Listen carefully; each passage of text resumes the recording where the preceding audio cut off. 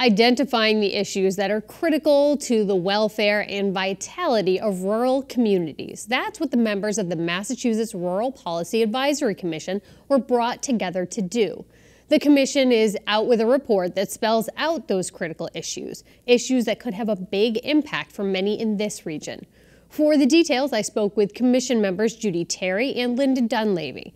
Dunlavy is also executive director of the Franklin Regional Council of Governments. The Rural Policy Advisory Commission was created by the legislature in 2015, and we spent a few years trying to understand what was rural Massachusetts, what were the socioeconomics, what were the issues, and finally realized that there was no place where all of the information that we were learning and gathering and sharing was encapsulated, and there was no place where we had concentrated on rural economies and rural issues in Massachusetts. Which that's fascinating if you think about it, because so much of Massachusetts is rural. Yes. Wow.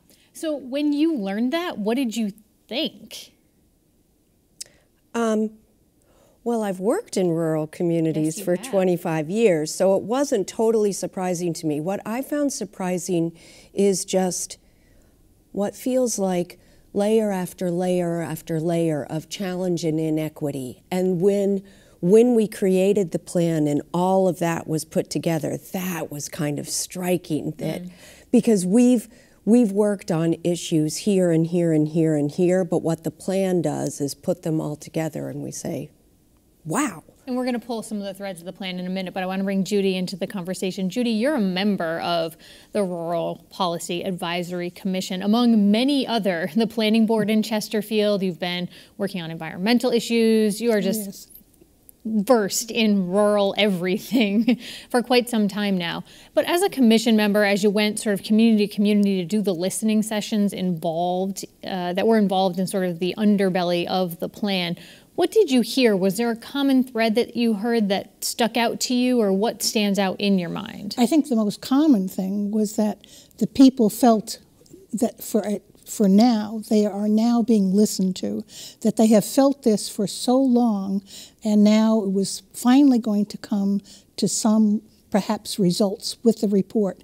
And the big fear, of course, was that the report would be put on someone's shelf and would not be utilized. Every report, right? Yeah, yes. And so for you two, is there a sense of, I know there were action items and things were prioritized in the report, does that give you hope or comfort that this won't be a dusty old document somewhere? Oh, yes, indeed. It does to me, because I find that our Western Mass legislators in particular are now looking at the plan, and they are utilizing the plan, and we're seeing some of the things that are mentioned in the plan are most assuredly going to be taken care of, or it's being spoken about. Right. And I think, to me, this is critical to us, that it does get looked at, and some fulfillment come from the plan itself. And the way the plan tackled that was sort of organized it into 15 different areas that bubbled to the top for rural communities. Broadband, no surprise that made the list. Yeah, yes. Chesterfield is one of those areas that's struggled with how to get broadband consistently to all residents. Is there a sense, outside of Chesterfield and in other rural communities, we heard the governor in his State of the State address say, broadband, it's going to happen. If it's not already fixed, there'll be a plan. But this has been an issue that has been a long time coming. Do people really believe that it's going to happen? I think this time there really is a solution for all of the communities. And we are about 2 years away.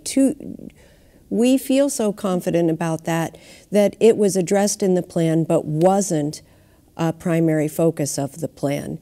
Because we believe it will be taken care of. And so things like, how are we going to deal with lack of transit? How are we going to increase population in the most rural areas? How are we going to deal with how old we're all getting in rural Massachusetts? Those really became the primary topics that we looked at. Yeah. So let's take that population issue. We know that age-friendly is something that a lot of rural communities are looking at now because of the fact that many of the rural communities have a more aging population than maybe some of the urban areas that have colleges and younger people. And in the report, it looked at reversing that trend. I was surprised. Why that angle in particular?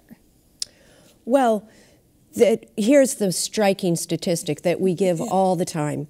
Population projections for Massachusetts to 2040 show that, without considering anything related to climate change, Cape Cod will decline in population by 18.5%, Franklin County and Berkshire County by around 2.5%. But Boston is supposed to increase in population by 31.6%.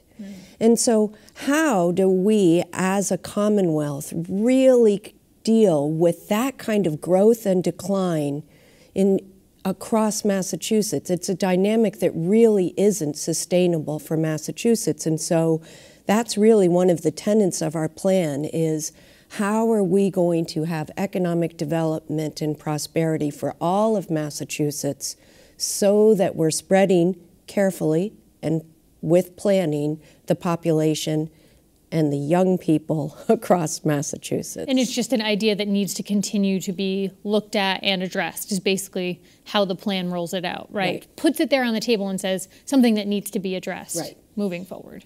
Yes, and I see the plan even doing a little bit more than that, in that right now there is a great deal of attention being put on the circumstances that Linda just talked about with Boston and with the population of Boston, transportation. You just had a segment on that not too long ago with the real big issue, and that's one of Linda's favorite ones about this transportation. But I think that what is happening here is the people in Western Mass are becoming concerned that they do not want everyone from Boston moving out to Western Mass, and there has not been a movement for protecting what is already here in Western Mass. And I think that is one of the concerns, and I don't think that those concerns are something that people should be concerned with. I think that we need to look as an entirety across the Commonwealth as to what is going to happen, and I think that the plan certainly reflects that for the future. And I think that people may get a little ahead of themselves in saying, we really do not want this. Not in my backyard. That is correct. Yeah, Linda, actually I wanted to bring up something you mentioned a moment ago, though, climate change. When we hear climate change, we think, oh, Boston, how much will be underwater? But in terms of rural impact of climate change, is there one that we're seeing now or one that people are particularly concerned about? Well, we have had serious problems with our agriculture, from severe drought to severe flooding, and how do we deal with what crops we grow, et cetera. But also look at what happened with Tropical Storm Irene that hit Vermont so hard and then slammed into Franklin County, where our culverts weren't sized correctly. We weren't ready to deal with a storm of that size. It washed out Route 2. Route 2. Yeah. So I think that we recognize that rural Massachusetts can help with climate resiliency. We can look at the carbon sequestration value of our forest land, but we also have to plan thoughtfully. How are we going to keep our economy strong, our agriculture strong, our infrastructure intact? And so balancing all of that is what we try to tackle in the plan. Just briefly, next step for you each regarding this plan. Next week we go to the State House, and legislation has been filed to create an Office of Rural Policy. We believe that that really is the way to have sustained and practical focus on rural issues and making rural Massachusetts a strong contributor to the Massachusetts economy. So that's my next step.